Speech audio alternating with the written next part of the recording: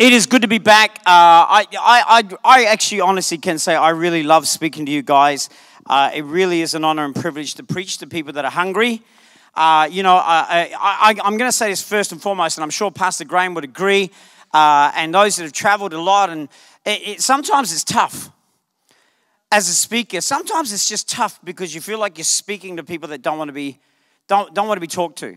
Does that make sense? And I really don't feel that here. I do feel such an openness and such a desire to grow and change. And even for some of us, and listen, please don't hear this the wrong way, but even for some of us that don't like change, I can still feel that you want change. You know what I mean? Some of you know what I'm saying. Just blink if you agree with me. Amen? Come on. You know, you can always feel the tension in the air at different times there, you know, when you're pressing certain buttons. I mean, we're leaders. This is a leadership meeting now. We should be able to talk uncensored. Amen. We should be able to talk it is. But you know when you're pressing on buttons with some people, like they're trying to pretend. You're putting on your best Christian face, but it's not working. I can see through it, you know what I mean? Because we've been around there. I've been where you've been. I've sat in the same chair and I've listened to people as change is happening. And as much as I like to think that I'm a contemporary guy, I like to move forward, I still like some things, you know? And but it's moving forward, amen? The message never changes, but the methods must. If we're going to continue to reach a generation and generations of people, things change, man. You know what I mean? We've got a generation of people that are coming up these days that are so tech savvy. Pastor Graham and I were sitting down having a breakfast today. We were eating char seeds and oats. And then we went for a 30K run. And then, you know, we beat the bag for about 30 minutes, and then she got up and made us breakfast. Okay, so I was just trying to see if I could wake some of you up. You're still just looking at me kind of crazy. No, it's not true. We had bacon and eggs. That's what we had. But we were just talking about different things about reaching generations and the next generation and what's happening. And I don't mean this as a belittle statement, but there's a part of me that's nervous about the next generation because we're getting smarter instruments. We're getting smarter technology. And the problem is the smarter the phones, the dumber the people. It's the truth, right? It's the truth. People don't communicate anymore. Some people don't even know how to have a conversation anymore. They know how to FaceTime, but they don't know how to do real FaceTime. They don't know how to have a communication. They don't even know how to spell these days. If they can't share it in an emoticon, it's all over, man. You know what I mean? I don't know what a face with love hearts in your eyes means. You know what I mean? It's just stupid. Seriously, your eyes have never looked like that. That just tells me you've got bloodshot eyes that are shaped like hearts. You know what I'm saying? It's like, what's happened to a generation? I'm talking about even for us that are trying to embrace it. Let's not lose the power of touch. Touch still changes people's lives. Amen. We've got to touch people's hearts, not just educate their minds. And it's a challenge for us as preachers, as us as churchgoers, as people that want to invite people into an environment where they go into such crazy places now. You can go into cafes and you can go into restaurants and they've got all sorts of whiz-bang latest fandangle instruments and that sort of stuff there. It's moving forward, amen. And it's not the fact that we're there to compete against the world, but we certainly have to be a place that actually is comparable to the fact that this is God's house. Amen. And some people come into God's house and they see an organ with pipes reaching to heaven. Some guy's still speaking in King James language and dressed in robes. Jesus doesn't wear robes. And I don't think he'd come riding on a donkey now. I think he'd drive a Harley. I think he would. I don't think he would. Why ride a donkey when you can have a Harley Davidson? I mean, that's just ridiculous. How do you do a burnout in the car park with a donkey? Do you understand? He's up to date. Jesus is more up to date than Apple will ever be. Amen?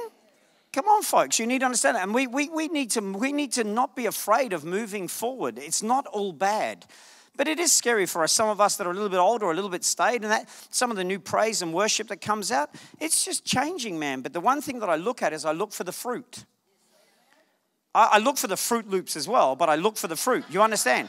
There's plenty of Fruit Loops in church, man. If you're crazy, you belong in the house of God because it seems to be a poetic license to be a nut job and just call it Christianity. You understand? But I look for the fruit. So when I see young kids worshiping to a song that I don't particularly like, but I see them falling in love with Jesus, then it's working.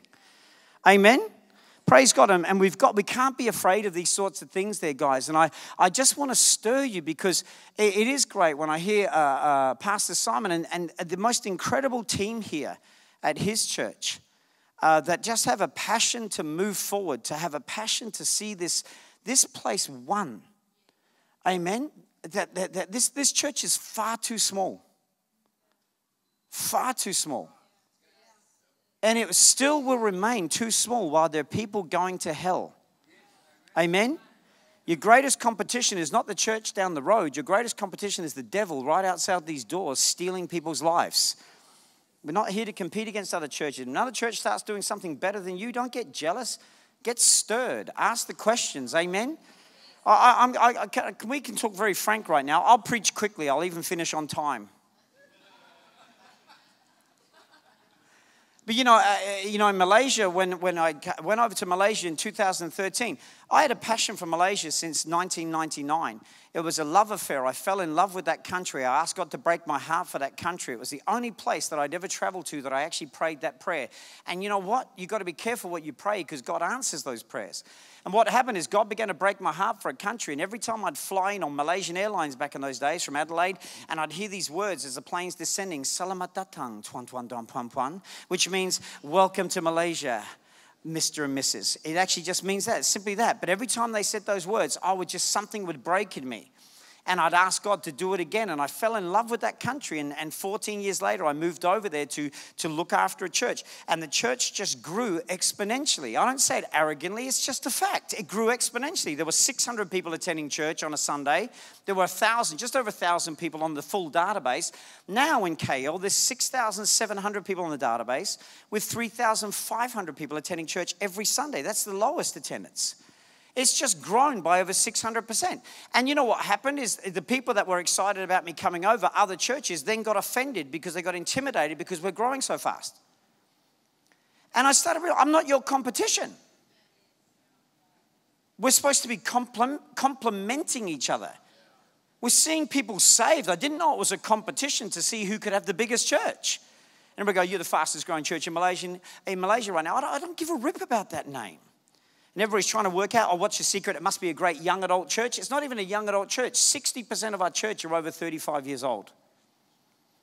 And in fact, out of that, 25% are over 50 years old. Out of the 6,500. So the thing is, but it was amazing that the people that should be cheering you on are the ones that are actually despising you now. And I thought, I don't need the devil. I've just got other pastors. Everybody picking on you, saying all sorts of crazy things and that sort of stuff. Now some of them are becoming friends, and now I'm actually getting invited to speak at their leadership meetings, which honestly is a real honor. But we get it all mixed up and back to front and upside down instead of just knuckling down and building the house of God. Amen? Come on, folks. We're partnering with Jesus and saying, let's change a city and let's turn it upside down. And part of the struggle is embracing change. Change is inevitable. Now, I know some of you have had the same haircut you've had since you were a boy. I, unfortunately, don't have that problem because I have no more hair to cut. But you understand what I'm saying? A lot of us, we don't like change. We like watching the old, like talking the old. But we need to move forward, and we need not be afraid of it because God purposed you for living now. Amen? Is that okay, folks? It's just my warm-up. But I just want to share a passage of Scripture. I talked very briefly about it. In fact, I threw it in as a side thing with the staff the other day. And I'm calling the message for us, it's called the test of faith. Amen. How many people know your faith is going to get tested? And God won't tempt you, but he certainly will test you. And chances are the tests are going to come because of a result of your prayer. If you prayed, I want to be more like Jesus, you need to understand what you just said. Amen. If you were just thinking walking on water, feeding multitudes with one McDonald's McHappy meal, that's only one aspect of what it's like to be like Jesus. Amen. To be like Jesus means you get stabbed in the back by people you love, people that you care for. Sometimes there's no place to lay your head. Sometimes even the people that you help the most are actually going to turn and say, I don't like you anymore. Come on, folks. This is what happens when we begin to pray. I want to be more like Jesus. Glow in the dark eyes. Let me tell you, there's a lot more that happens when you pray prayers like that. Amen. Are you okay, folks? Now listen, if you're leaders, you better start amening me right now because I expect some amens from you. Amen? All right, don't you mess around with me. And if you fold your arms during the whole of my message as a leader, I'm going to kick your butt. You understand? Leaders lead. Amen? I didn't get up early to come and meet with a bunch of deadheads staring at me going, whatever. Hey, wake up! All right, the devil's already active. Get active, Christian. Come on, folks. Yeah, now some of you go, sit there just staring at me. I know I'm beautiful. You can get a photo with me later on, okay? All right, are we okay now, folks? We woke some of you up now. Praise God. There's only 9 gifts of the Spirit listed in the Bible. I got the 10th one. It's called gift of annoyance. I'm going to ring your bell. I'm going to ring your bell. You try and shut me out, you'll dream about me tonight. Amen. You'll be looking up at the ceiling going, I should have listened to him. Amen. Are we okay, church? Praise God. I don't come here by accident. I come here on purpose. Amen. I want to say this, and Simon's honored me very much so, and so the stuff. I come as a son. I'm not a guest speaker. I'm family. So you better get used to me, because I'll follow you in heaven. I'm sleeping over at your mansion. See, you can't escape me, man. We're going to be together for eternity. Are we okay? Praise God. Somebody goes, hey. Let's turn to the book of Matthew. Matthew chapter 15, verse 21. See, this is actually going to line up with what I've just said to some of you. It's going to be real good, right?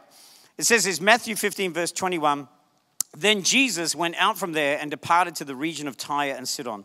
And behold, a woman of Canaan came from that region and cried out to him, saying, have mercy on me, O Lord, son of David. My daughter is severely demon-possessed. But he answered her not a word. And his disciples came and urged him, saying, send her away, for she cries out after us. I love the fact the disciples think they're crying out after her. No, they didn't. They just said Jesus. Disciples always want to get in on the act, amen? You know what I'm saying? Like, hey, they keep on bothering us, Jesus. Jesus goes, no, loser. It's moi. You simply carry my drinks. Where was I up to? But he answered, verse 24, but he answered and said, I was not sent except to the lost sheep of the house of Israel. Then she came and worshipped him, saying, Lord, help me. But he answered and said, it is not good to take the children's bread and throw it to the little dogs. And she said, yes, Lord, yet even the little dogs eat the crumbs which fall from their master's table. Then Jesus answered and said to her, O woman, great is your faith. Let it be to you as you desire. And her daughter was healed from that very hour. I really want to speak to you over the next literally 28 minutes. It's going to be nice and quick. All right, and then we're going to have a nice break. I want to talk to you about the test of faith, because one thing you need to understand, when you signed up for leadership, you actually asked God to test you. If you only signed up for leadership because you wanted your name on some bulletin at church, you wanted an L in front of your name, we can give you an L. You can carry an L around for the rest of your days. If you only wanted it for the title, then you've forgotten what it's all about. All right, you need to understand. I said to the staff, and I've believed this ever since the day I first heard it, was the moment you become a leader, you gave up your right of being right. In fact, you asked to become the greatest follower when you become a leader. And this is the thing. When you ask to be a leader, you actually ask God to test you. You know, a scripture that was shared just the other day, that if you desire to be a teacher, you're going to be held even more accountable. You take people on a journey, let me tell you, you're going to be answerable to God for the people that God entrusted you to lead. You are going to have to give an account. You can't blame anybody else. If you take people on a journey, God's going to go, what did you do with the sheep I gave you? What did you do with the people that I put underneath you to teach and lead? He's going to ask you these sorts of questions. There's going to be a greater accountability. Billy Graham said, to be a leader or a preacher in the church is a higher calling than to be called the President of the United States. You need to understand there is a revelation that we all need to get, that what an honor it is and a privilege it is to be a leader. Not the privilege for the church that we are one of their leaders. It is a privilege to be a leader. Amen. I love doing what I do. But I said to the staff, I don't love leadership. I love people. People that love leadership make very bad leaders. People that love people make exceptional leaders. Amen. You got to fall in love with the people, not the title. Is this okay? So there's going to be tests that are going to come along your way, the tests of faith. The first test that you're going to get as a leader, as we read in Scripture, is the test of being ignored.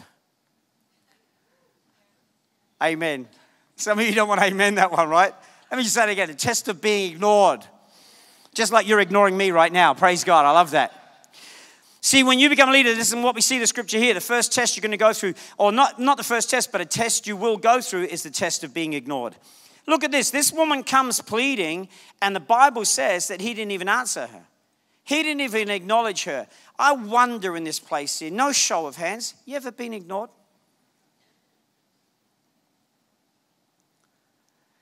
You ring the pastor's phone and it just keeps on ringing out. Not just Pastor Simon, by the way, any of the staff. Ever felt ignored here? Don't you love that silence? I can actually hear the air conditioners perfectly right now. I'll take that as an amen. Ever felt ignored? Ever felt like no one's listening to you? Ever felt that you're all alone when it comes to your leadership? You see, I've got to tell you, folks, it's a test that comes along the way. It's a test that actually happens when you get involved in leadership. There are times where you are going to feel like you're ignored. He didn't even answer her. He didn't even try and say, not now. I mean, come on, man. This is Jesus we're talking about. Jesus, the one who loves everybody, the one who dies for everybody living on the planet, the good, the bad, and the ugly. He died for them all. Now there's one of them going, Jesus, I need your attention. I mean, Lord, she's even admonishing him, speaking to him, and he doesn't even acknowledge that she's there. Have you ever felt like that, people? Come on. If you haven't felt like that, just wait a little longer. Come on, folks. It's a test that actually happens. It's a test that actually comes upon your faith. You get bypassed. Have you ever noticed that sometimes you might have been the person that was always noticed, but now you're bypassed because someone else has come in? And there's a feeling like, what happened to me? Come on, folks. I used to stir the guys in Singapore. Singapore is really funny. It's a 95% Chinese culture, and they have a Chinese culture, which is this. You've got to respect people's space, so you don't you just give them room to breathe. But the problem is it's gone to the nth degree, and now no one talks to anybody. And I used to say to people, if I want to be ignored and I want isolation, I'll move to Singapore. Because you can actually walk into a jam-packed elevator, and they'll look at you, and then they'll look down. Even as you're in mid-sentence going, hello, they go. Do you understand what I'm saying? Have you ever felt like that? Do you know how easy it is to come into church? Listen, we can come into church like this. I can go into church and I can still have no one say hello to me, no one say anything to me, and I can walk out the same way. And it's happened, man. I've been to churches where I'm the guest speaker and I feel ignored by everybody. Even the pastor, I spoke at a church a while back, even the pastor didn't sit with me. I'm sitting in the front row by myself. I'm like, what the hell's wrong with me, man? What's wrong with me? And at the end, finally, the pastor comes up. What do you think of our church? I said, I didn't like it. I felt by myself, man. You ever felt ignored? Come on, folks. Let me ask you this question. If you feel ignored, I wonder how many other people do. Come on. Come on, are we okay, church? We got to talk as leaders here, folks. See, there's a test that's going to happen. There are times when you're going to feel ignored. So what do? Do you leave? See, this is the bottom line. This woman, she felt ignored. There's times in your life as a leader that even though you're doing all the right things, even though you may be doing all the right things, moving in the right direction, going that, there's still times where you are going to be tested by being ignored. Now, it doesn't mean that anybody's plotting to ignore you. It just happens. And you know when it happens? It happens often when you're actually going through a hard time. Come on, folks. If you're going through a good time, it doesn't even affect you. But when you're going through a bad time, how many people know they say when it rains, it pours? I mean, it's not biblical, but it's Murphy's Law. Whoever Murphy was, reason for it. Probably just some drunk Irish guy, I don't know. But there's a test of being ignored. That's the first test that we see here. The second test is this one. The second test is the test of being excluded. What did Jesus reply when she finally begins to call out again? And he goes, I have only come for the lost sheep of Israel. I mean, first of all, he ignores her. But then he excludes her. I don't want to talk to you. I didn't come to talk to people like you. I've only come for the lost sheep of Israel. You ever felt excluded? Oh, come on, folks. I don't mind this. This silence is okay. I know this is not really a big amen sermon, right? You know what I'm saying? It's not a massive amen one, but it's one that will make you think. So you go from being ignored and you think it can't get any worse, but it can. So now what I do is, first of all, I don't even acknowledge you. And then when I finally acknowledge you, go, I don't talk to you. We don't dialogue. I need to speak to ministers. Come on, folks. There's a test of being excluded when you get involved in leadership. Now, by the way, I'm not setting you up because we're about to exclude you all. So don't read in between the lines and find something that isn't there. But what I'm saying is there's a test we can see here of being excluded. Have you ever felt like you've been replaced or been misplaced, not even acknowledged? Well, let me ask you something here. Here's a real good one, right? This is what I've often found in a growing church, is we go from a place of where we used to know everything that was going on, but now we don't know everything that's going on. And it gets even worse. We find out from somebody what's going on, and that somebody is the same person we used to tell what's going on. Oh, I love your silence. This is beautiful. This is the emotional moment for me. Let me just go get the violin. Come on, folks. It happens. The larger the church begins, you won't find out everything straight away. And there's a challenge on that. Amen? Come on, folks. If you're not going to be honest, I'll be honest, okay? When the church began to grow, this is the bottom line. I was doing my job.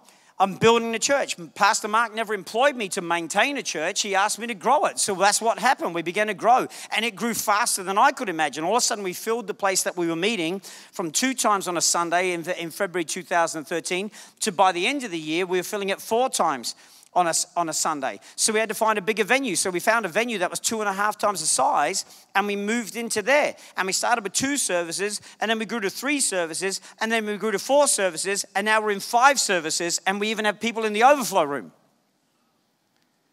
So I'm doing everything that I'm supposed to be doing. The church is growing, but how many people know it got to a point where I called up Mark and I said, I need help, man. I'm freaking out. I'm worried I'm going to be the bottleneck. I'm worried I'm going to slow down this growth because it's just going crazy. 1 year, I was telling that 2 years ago, our church in KL grew by 77%. We celebrated 3,000 on the database, and I bought all the staff lunch, and I went, well done, guys. Woo, woo, woo. 3 months later, we were 4,000. The front door just got just massive, man. And it wasn't that they were leaving as fast as they're coming. They stayed. So I'm having to create new services. And finally, I just called Mark and I go, man, I'm worried. I'm scared. I'm actually nervous now. I don't know that I can cope with this growth. It's crazy. And I'm afraid of being a bottleneck. And so Mark came in because he's got greater eyes, bigger eyes. And he said, you know what? We're going to have to create senior department heads. And they'll run certain meetings. And Matt, you don't need to be a part of those meetings anymore. We'll actually get them running the meetings. And you know what happened? All of a sudden, the very thing I asked for, I'm going, but I liked being in those meetings. And now there's Caleb and there's service managers and all that having a meeting, and I'll be looking through the window. And I'd find out some decisions, and there'd be something on KTV, our news program, that I didn't even know about. And I go, I used to help make those decisions. All of a sudden, there's people being, there's even staff that have come on I don't even know about. And the very thing I asked for now, because I'm excluded, I'm having a problem with. And I literally did. I went to Mark and said, he goes, how's it going? I said, I don't know, man. My insecurities are coming out. I used to know all this. Now I don't know it. I didn't know this person was coming. I didn't know you were looking at this. What happened to so-and-so? Da-da-da-da-da. And he goes, and he didn't even know about it. He goes, I didn't even know about it. I said, what do you mean you don't know? Because we put those people in charge. They're running it, but we give them leadership, but they can make the decisions. It's the only way we're going to grow.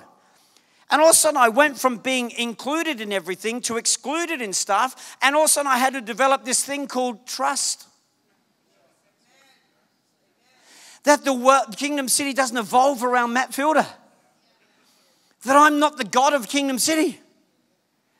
Come on, folks. Now am I speaking to some of your languages? Come on, folks. Now, you know, some of you want to nod and agree, but you're still nervous because you're still struggling with the first one, ignored. Come on, folks. There's a challenge to it. When Pastor Graham's talking about the fact that he doesn't even get up and grab the mic sometimes at conferences, and people are going, are you okay, Pastor? You're not even grabbing the mic. Shouldn't you be doing something because you're the senior guy? But see, you need to understand, the funniest thing is I asked to be excluded, but what I suddenly realized is I didn't like it. And I had to go through this whole new challenge. Like while I'm away, there's a whole bunch of decisions that have been made by some of the staff, and I'm going, hey. You know what I mean? God, I realize there's still part of me. The problem is this, is as leaders, we always want our hands in everybody's pot. It's the same as when Moses is sitting on his great throne and all the people of Israel are coming up for counseling. Millions of them. Oh my God, I couldn't think of anything worse. Can I just ask you, should we do the green curtains or the red curtains? Do you think the air conditioners are actually too big, or should we get the little ones? Let me pray. The smaller one shall do. Come on, man. He's making every decision. He's still got his hand in every pot. Jethro, the father-in-law, thank God for father-in-laws. Well, not always, but you understand. It's a mother-in-law. Okay, definitely not the mother-in-law, but absolutely the father. No, I'm kidding. If you're a mother-in-law here, more power to you. Don't get angry. Don't throw your teeth at me. Anyway. So, Jethro goes, what you're doing is wrong. He actually said, what you're doing is wrong. You're wearing yourself out. Your wife and kids never get to see you. You're tearing the people apart because they're hanging out for a whole day for just a quick consultation. Appoint leaders. Get out the way. Oh, that's a word for some of you. I mean, leave. And what Moses had to learn to do, he had to appoint 86,500 leaders. How many people know he didn't even appoint all those people? There's no way in the world he picked all those leaders. He just entrusted it to other people. You're not going to sit there and do an interview. Okay, brother, so how long you been in ministry? Oh, since the walking through water? Okay, come on, man. He didn't interview everybody. They just had to be entrusting for empowering people to become leaders of 10s, 50s, 100s, thousands. Come on, folks. And Moses went from having his hand in every jar to having his finger on the pulse. And that's what I had to do. This is what God spoke to me. He said, Matty, get your hands out the jar. You can still have your finger on the pulse. So Moses still handled the difficult situations, but if he was trying to handle all the minute stuff, you'll go crazy. I mean, we've got to rest, believe it or not. I know some of you think that us senior pastors are superhuman, but we still like the bed. Amen? I was hugging my pillow today. In fact, when I woke up this morning, the pillow said, don't leave. Just stay here. But we go through these processes where we feel excluded. That's going to happen. Listen to me, folks. I'm not prophetic. It's not a word of knowledge. It's called common sense. As this church grows, you are going to have to get used to the test of being excluded, because there's some areas where you cannot be involved in all the time. Listen, I don't even say it negatively, but I'm just going to give you an observation. I've only been here twice, so I don't actually know how everything runs. But what I do see is I see Jane, and I see other worship leaders. I see the same ones, right? Oh my gosh, why did a name just diss out of my pair of mine? Who? Crystal. I was going to say Diamond for some strange reason, but you know. It's because she's morphing, she's growing. But the thing is this, is I see them in worship. Now, I'm not saying that's a bad thing, because I actually absolutely love their worship leading. But as this church grows, there's got to be more. I see Jethro and Grant. Grant's up there. He was going to bring the shofar. You totally ripped me off today, man. You said you were bringing the shofar. And so far, no shofar. But I see Grant here. I remember seeing him last time, and I remember seeing Jethro. Right now, I'm not too sure about the rest of the musicians because I'm getting old, my mind wanders. But the fact of the matter is, as church grows, that can't happen. That can't happen. Amen? It's for some of you, if you're a cell group leader or a life group leader and that sort of stuff there, and your group is supposed to grow, there'll come a time where it needs to multiply. And for some of you run your group like Pharaoh run Egypt. And Moses has to come in and go, let my people go.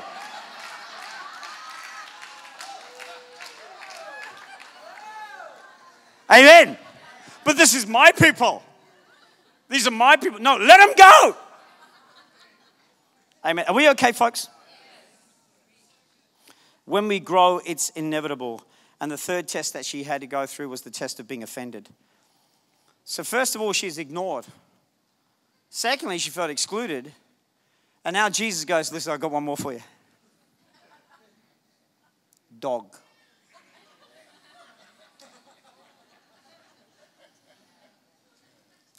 Oh, come on, folks.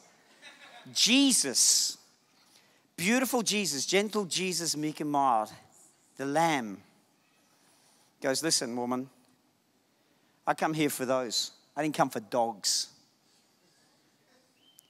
Come on. I don't know how you read that. He didn't say it eloquently. I came for the lost sheep of Israel, not the little puppies. But bless you. He said, dog. Have you ever been offended by your leadership? Have you ever been offended at church? Come on, folks. If you haven't been offended yet while you're serving, just wait a little longer. We'll get to you. Oh, now come on, folks. We're not sitting in a meeting trying to work out how to offend you. Not sitting there going, listen, they're always happy. What can we say about them? We're not doing that. But let me tell you, folks, you are going to get offended. Amen? Someone's going to say something that offends you. Some of you are getting offended by me right now. Welcome to the test. Because I'm not even saying anything offensive. I'm actually saying fact. And if you're offended by that, good luck with the rest of your life. You might as well lock yourself up in a bubble and feed yourself scripture until Jesus returns. Because you are going to be offended. Jesus offended people. He was not just called the Lion of the tribe. He was called the Rock of Offense. He offended people. John the Baptist, the forerunner to Jesus Christ, the one who said, make straight the path. I'm not he, but I'm the one preparing the way. The one who's coming is greater than me. I mean, he's the ultimate preacher. He's the pathway. He's the red carpet. And when Jesus appears, he goes, behold, the Lamb of God who takes away the sins of the world. Boys, follow him. I've got to decrease, he must increase. This is the number one PR agent for Jesus. Now, scriptures later, he's in jail. And he calls his boys and he goes, yo, can you just go check with that guy? What was his name? Jesus? Is he the one we're supposed to be looking for, or should we be looking somewhere else? What was the reply when the disciples went to Jesus and asked the question? He said, tell John, the blind see, the lame walk, the deaf hear, and blessed is he who is not offended on behalf of me. John was dealing with an issue. He was annoyed. He was waiting for Jesus to just bust him out of jail. Come and just take over. You're going to get offended, folks. It's called family. Okay, let me ask you a very simple question for all the arm folders. But some of you guys really fold your arms tight. It's quite amazing. It's amazing. What, do you write on your arms the notes of the brilliant message that I'm preaching right now, or you just squeeze tighter to stop the blood from circulating through the rest of your body? Or does it help you keep an angry looking face? I'm just trying to work out, because I love your face. Your face is beautiful. I wish I could take a photo of it and say, this is one of the greatest leaders we have. Yeah. Come join their group. They'll make you happy. Praise God. And now we just got that out of the way. Some of you still got offended again because I'm saying exactly what everybody else thinks. All right? I love you enough to get over this stuff. Does that make sense, right? The thing is, let me ask you a very simple question. How many people here got family? Come on, raise your hands. How many people love their family? How many times would you admit that sometimes you don't love them so much? How many would actually say, sometimes I've actually dreamt about hurting them? In fact, right now I'm thinking about hurting them. In fact, I wanted to hurt some of them this morning. Guess what? They're still family. They're still family. It's called life. And sometimes we're not going to say all the right things. Sometimes we're not going to do everything right. You know why? Because we're just like you. Amen? If you're perfect and you've achieved it all, why are you still here? Why isn't Jesus taking you? You've obviously fulfilled your assignment. Because I'm still being made perfect. I don't use it as an excuse, but I'm on my journey, folks. And I'm learning and growing. And I've learned to be a better pastor over the last years because of the offense, because of the exclusion, and because of the ignoring. And I'm not closed off to correction. I'm not closed off to any of this stuff there. It takes me on a journey, folks. And let me tell you, folks, if you haven't been offended, trust me, you will get offended. Why do you think most people leave churches? Pick up your little pot plant and move to your next church. I am so offended by you, pastor. I can't believe he said that. I'm going to take off. I'm going to Kloof.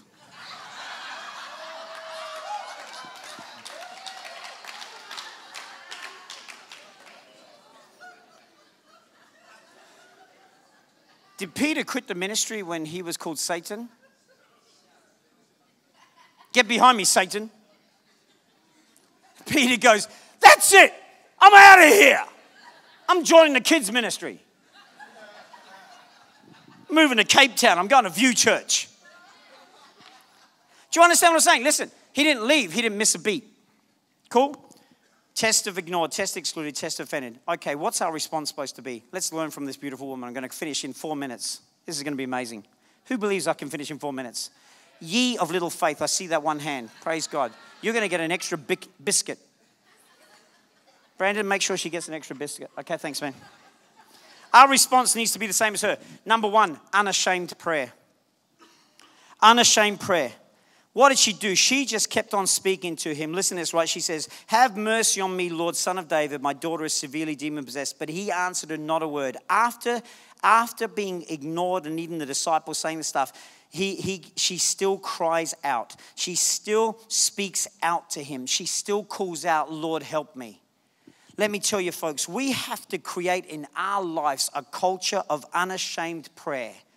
I want to say this, and I'm going to speak very strongly right now. I haven't even spoken strongly. Some of you haven't responded to an altar call for a long time. There's something wrong with you. I love you enough to tell you this. You are stubborn and you are proud. And something has broken in you and it needs fixing. I can pick you out now. There's light shining on you right now. Because you're even getting a bit annoyed at what I'm saying right now. Some of you, your heart pounds at some of the messages that are preached, but pride in you stops you from responding to the altar call. You won't respond to an altar call anymore because something has locked you up and there's something wrong with that.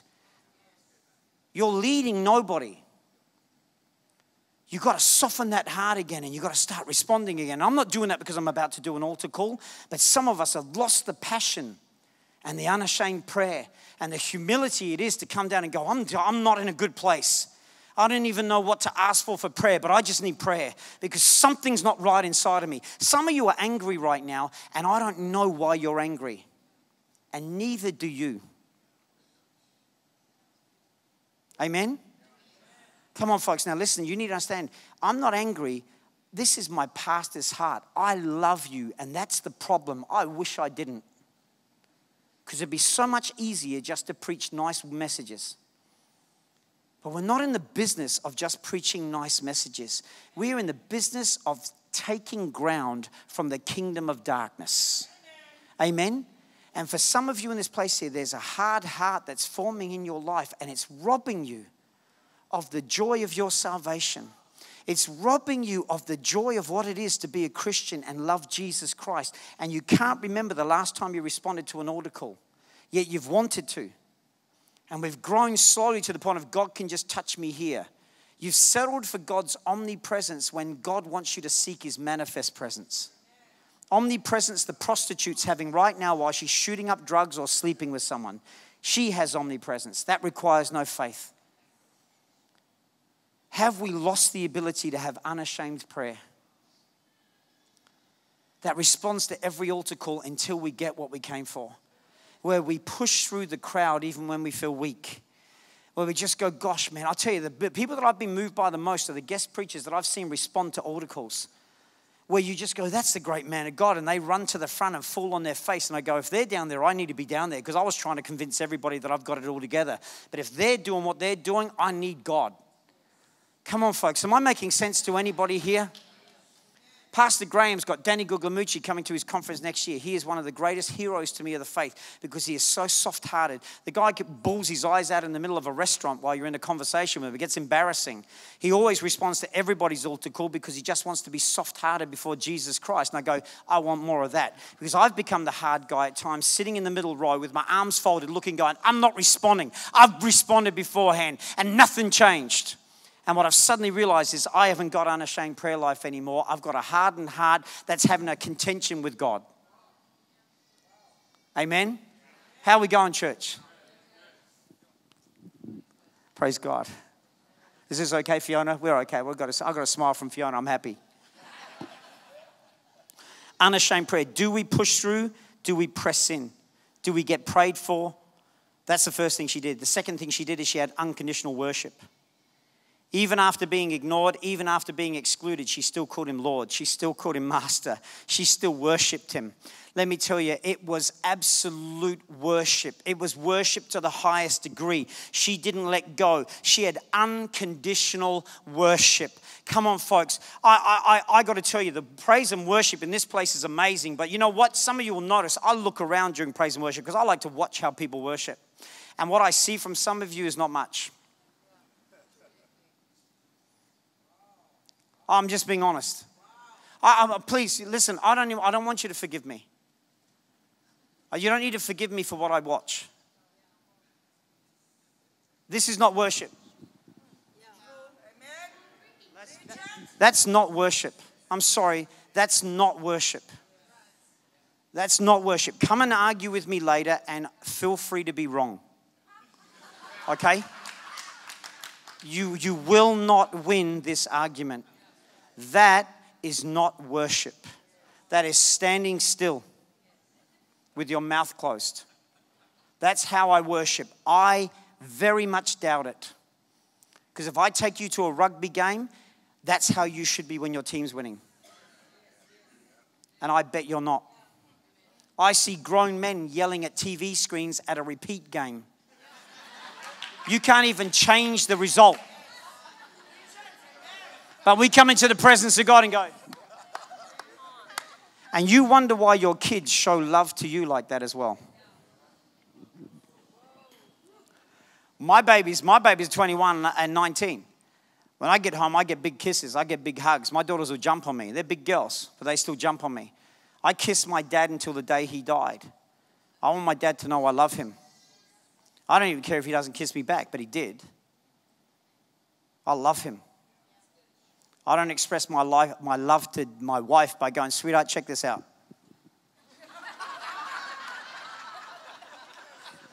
My wife would smack my face off, and I would deserve it, because that is not showing love.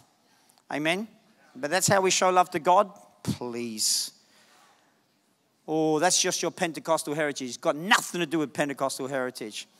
Amen? Are we okay? Oh, I just got one more point. I did lie. I'm finishing late. Is that okay? She worshipped even when she was ignored. I got to tell you, man, I wish I could learn to be that more so. Instead of waiting for the song I like. I didn't get anything out of the worship. The worship wasn't for you ever. Yeah, it was for him. Some of us have forgotten that. Praise God. And last one is this. She had unconscious gratitude. What do I mean by this, folks? Listen to me. What did Jesus say? He said, it's not right for me to give the bread that was for my people and throw it to you, the dogs. And she said these words. She said, but even the dogs get the crumbs. Even the crumbs, man. I'll settle for crumbs. I don't need your full and undivided attention. I don't need everything to happen here, but God, just the crumbs, man. And she was grateful for the crumbs. We've lost our gratitude. If he's not doing the big in our life anymore, we feel upset and angry with him. But have we not got that gratitude again that says, just the crumbs, man? Or you'd give me the crumbs? You'd actually give me the crumbs? Have we lost that, guys? Have we lost the ability to just tap into God and say, all right, just the crumbs will be good? Even the dogs, God, they get the crumbs, man. Just, oh God, please, just the crumbs. Thank you for the crumbs. Thank you for the crumbs. I'll take the crumbs. We've become a spoiled generation, obese Christians. We're doing nothing. We come in with our spiritual serviettes. You better feed me again. But you do nothing to exercise it. And then we wonder why the food's running dry. Instead of getting an attitude and a gratitude that says, even the crumbs.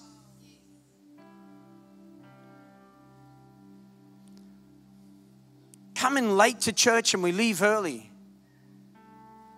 What's happened to us? Oh, the traffic is bad. Who gives a rip about the traffic? We've got to get the gratitude again for the crumbs. Unconscious gratitude.